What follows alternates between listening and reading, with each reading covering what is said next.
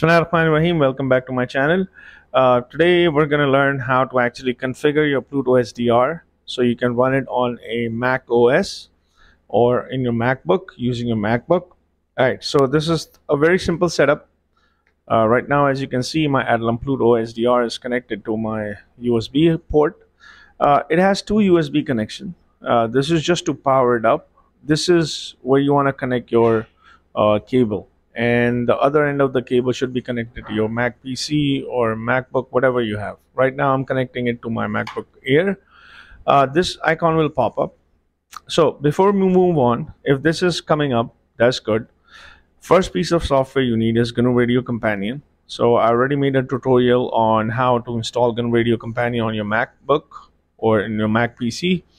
So second piece of software you need is just this piece of software, which is I need to have an internet access. So let me do this. So second piece is just simply open it up and go to info.html. Just go here and it will open up this page. As you can clearly see, getting started page. You need three sets. First, like, go to getting started. The second piece of software you need is horrendous. Just simply click this and download it. I think this already start downloading. I've already downloaded it. Just simply double click and run it. So let's look at the installer. Just click OK, continue. Okay, then just simply type in your password. I've already installed it, but I'm going to tell you what will happen. Since you're downloading this software not from a proper app store or not from a proper identified developer, you will see a security pop-up. Would you allow this software? So what you need to do, just simply go to your system preferences, and let me just cancel it, and go to your security and privacy, and it should say that this particular software, do you want to run it? Just unlock it using your password and click open anyway. This will properly install this software because this is a third-party software, so you need to give permission to it. So once you have already taken care of this software, what you need to do, go to your terminal. I already have my terminal open up, so I'm just going to open a new window, and go to your terminal and simply type in this command, which is right here, iio._info tag s. So I'm going to simply type in this command, iio info tag s. Now you can see that I have my PlutoSDR, which is connected, that has a default IP address of 192.168.2.1. Once you have your PlutoSDR connected, you have properly successfully installed horrendous, and you have run this command. You know that this is analog devices PlutoSDR, which is connected. Just simply ping this IP address. Just simply type ping 192.168.2.1. If the connection is properly done, everything is good to go, you're good. You will start seeing a ping messages and you will see no timeout message. So we're good to go then. Now, once you have done this, so everything is good to go on another shell. So you need GNU Radio Companion. So I've already launched my GNU Radio Companion, and this is what my GNU Radio Companion looks like.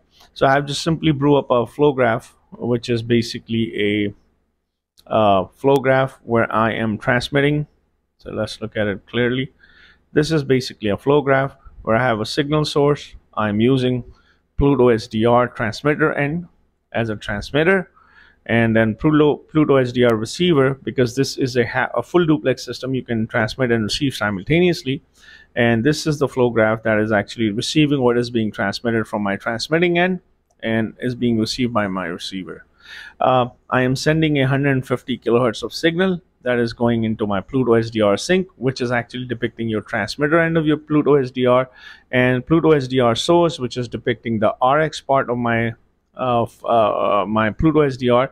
And this, I'm just seeing this, whatever is being transmitted from my transmitter, I'm seeing it on my receiver end using a same flow graph. So this is how that simple this particular setup is.